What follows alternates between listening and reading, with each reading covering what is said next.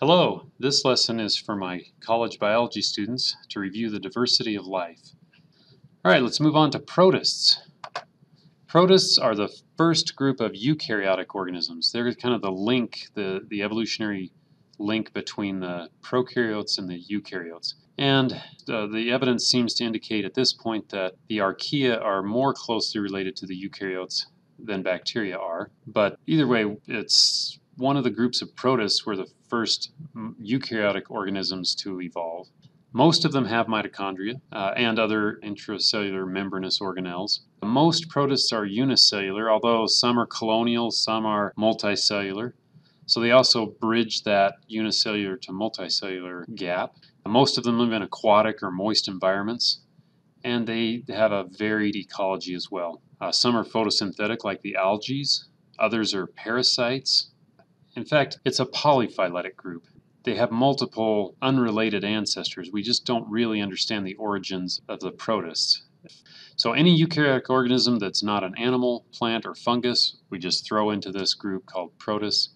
So they're often classified by their metabolic or structural similarities rather than phylogeny. However, we do know that they're ancestral to the other eukaryotes. So here's one example of a phylogenetic tree, and notice the dashed lines indicate we really just don't understand how these are related. So lots of questions still to discover at this point. So here's some example protists, euglenas, ciliates, paramecia. Those are very common in water samples, pond water. Algae, lots of different kinds of algae classified based on what type of photosynthetic pigments they have. Diatoms, they have little silica shells. Dinoflagellates, also found in the oceans, often are bioluminescent. Giardia is an example of a protist that causes intestinal disease. And I didn't mention amoebas, which could also be on this list. So you don't have to remember the examples of protists. What I'm trying to point out by this is that there's a very large variety of different protists. And they do have a big economic and ecological impact. They're the foundations of lots of food chains, especially the producers, the phytoplankton, and then the zooplankton often eat the phytoplankton. They're very important in all the oceans and in freshwater environments. In fact, some people estimate that the photosynthetic protists produce as much as a third to a half of all of Earth's oxygen. So most organisms are either indirectly or directly relying on protists for food. Some of them are parasites, others pathogens. Now we move to the fungi.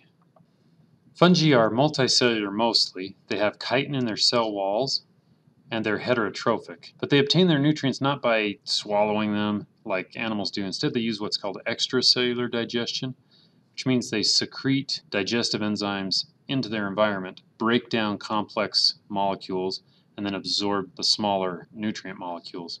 And that makes them great decomposers. But it also makes them very difficult to kill because they can secrete enzymes to break down whatever poison you're trying to poison them with.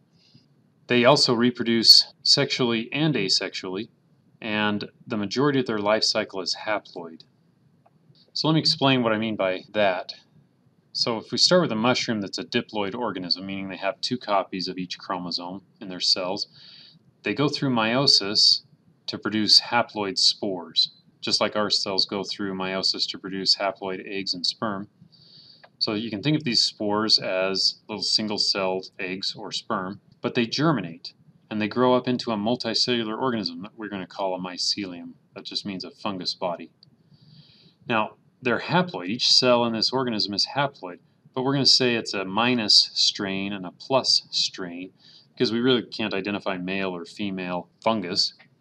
But eventually, a plus and a minus strain meet together. The fungal cells are called hyphae, so we can say, some of those opposite strains of hyphae meet together and fuse and become diploid.